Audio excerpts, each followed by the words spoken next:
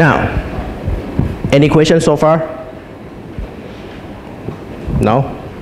Okay. If you consider fluid in general, like if you stand in the ocean, the current can go in any direction. Okay? If I put coordinates x, y, and z like this, in general, the velocity is supposed to have one single direction, right? Since velocity is a vector, it must go in one single direction only. But different position may have velocity in different direction. But for one particular position, its velocity is supposed to point in one particular direction. Okay? That direction can be taken to be the combination of x, y, and z, vx, vy, and vc. So therefore, velocity can be thought of as three components: vx, vy, and vz, because it is a vector. For momentum transport or momentum flux, on the other hand, it is a tensor. And tensor has 9 components. So tensor, in this class, I'm going to put 2 lines underneath. 1 line means one direction, 2 lines mean 2 directions, tensor. No line means scalar. Okay? Tensor supposed to have 9 components. So its component would be, in Cartesian, be tau xx, tau xy, tau yx. Oops.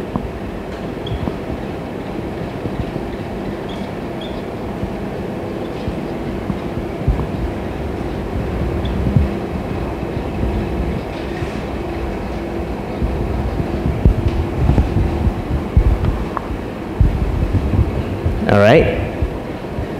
These are 9 components of the tensor. We just talk about tau yx. By its definition, it means x momentum transfer in y direction. Right? So what is tau xz? So it means z momentum transfer in x direction. Okay? How about tau zy? That's y momentum transfer in z direction. Okay? Did you get that? Good. Now, what about tau xx? By the meaning, supposed to be x momentum transfer in x direction. If you notice, these are same direction. Okay? So tau xx, tau yy, and tau zz transfer in the same direction as the direction of the flow. These 3 are not shear stress, because shear stress is supposed to apply parallel to the direction. This is called normal stress. Okay? The rest are shear stress.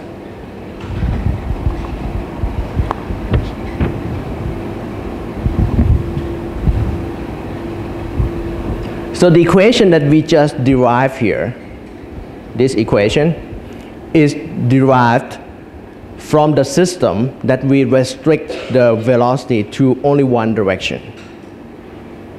Right? But in general, velocity can go in any direction. So as a result, tau would have 9 components.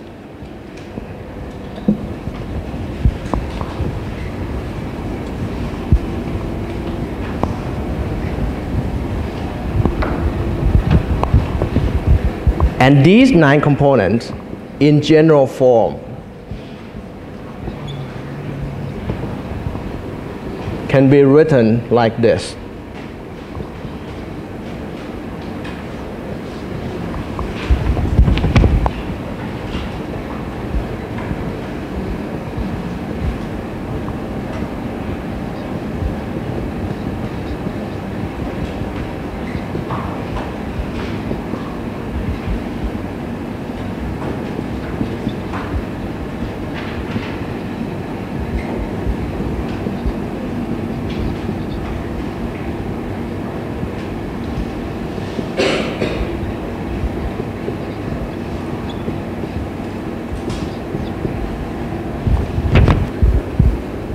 Oh, sorry.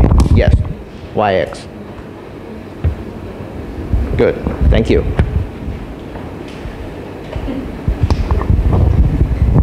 Okay? Now, if your system of fluid is ideal gas, K is equal to 0. If your system of fluid is liquid, the liquid usually can be assumed to be incompressible.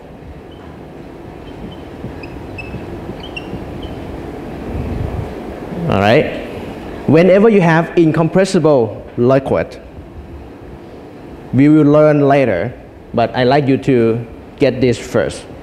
Whenever you have incompressible liquid, del dot V will equal to 0. This will be proved in chapter 3.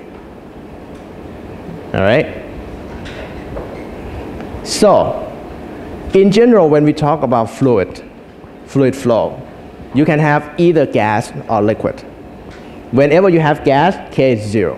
Whenever you have liquid, del dot V is 0. When del dot V is 0, this term will be dropped, right? So K is rarely used.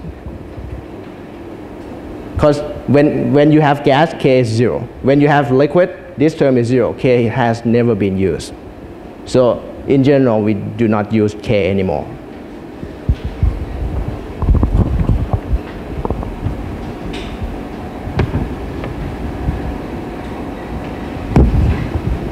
All right? Any question?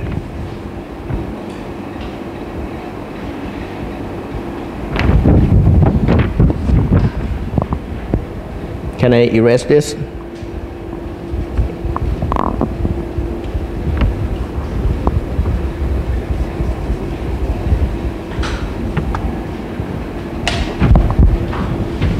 Now, since we have 3 systems of coordinates, we have Cartesian, we have cylindrical, spherical. This equation is derived for Cartesian only. Okay? So for spherical and cylindrical, it has another set of equations.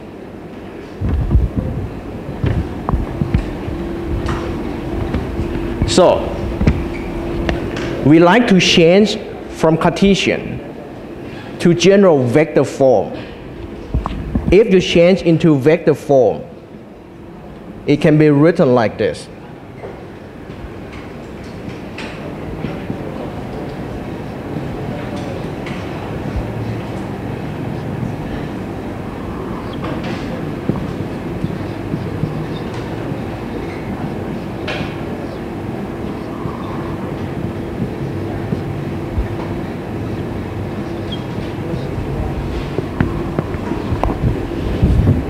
All right.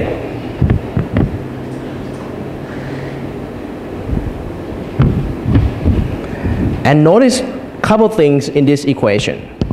First of all, one on the left-hand side is tensor.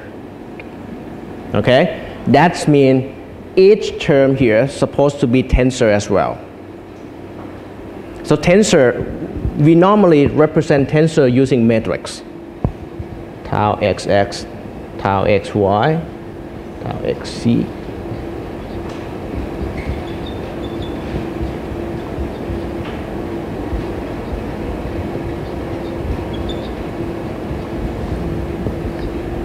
Okay?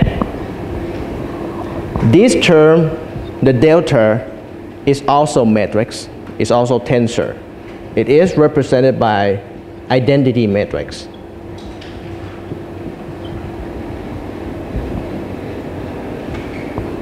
Del dot V is scalar, right? Vector dot vector, you have scalar. Scalar multiplied by tensor, you have tensor. So this term is tensor. Mu and K are scalar. This term, on the other hand, del V is not del dot V. Okay? Del itself is vector. V itself is vector. When you put two vectors together side by side, it's a tensor. Just like when we talk about del like this. This is a tensor. So the whole thing here is tensor.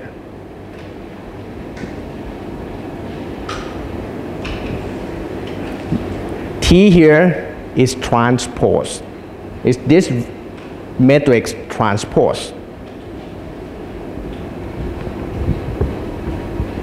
All right? So once you form the equation into vector form, then you can use vector operation to convert vector and represent in any coordinate. We can use starting with this equation and then write equation for cylindrical and write down equation for spherical as well. All the equations for tau in our system are given in appendix as well. You can take a look.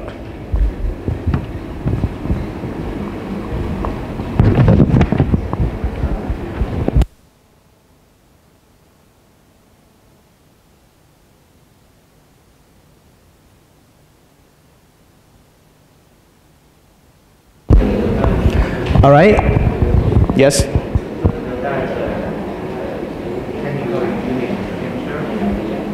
Yes, it is unit tensor.